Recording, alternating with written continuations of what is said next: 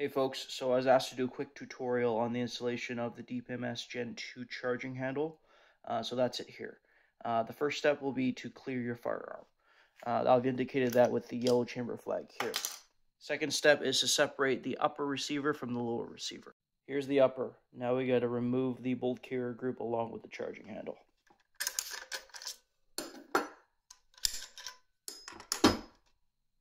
So I've already installed this onto my rifle. I've already made the necessary adjustments to make it fit.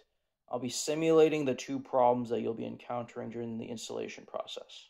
Something you'll immediately notice is your new charging handle will not latch. We'll take care of that in the first step of the mod. We're going to have to file down this part of the charging handle. I'm going to take it out and demonstrate. With a file or a drill or a Dremel, you'll be pushing back the material on the charging handle here until it interfaces correctly with the upper receiver and the charging handle latches. This is the part of the upper receiver that we're trying to get the charging handle to interface with. Once we have enough material taken off, it will then latch. You'll notice that when you put the bolt carrier group back in, it will not fully seat.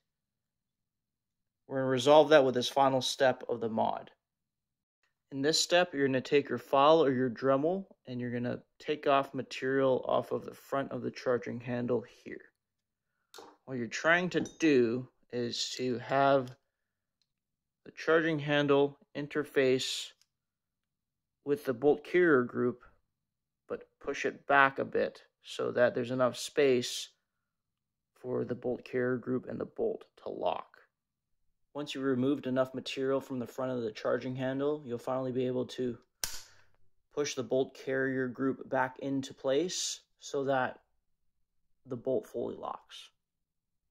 Remember, hand fitting is very important during the installation process. Anytime you're taking off a little bit of material from the charging handle, you should be putting it back into the rifle to test its fit and function.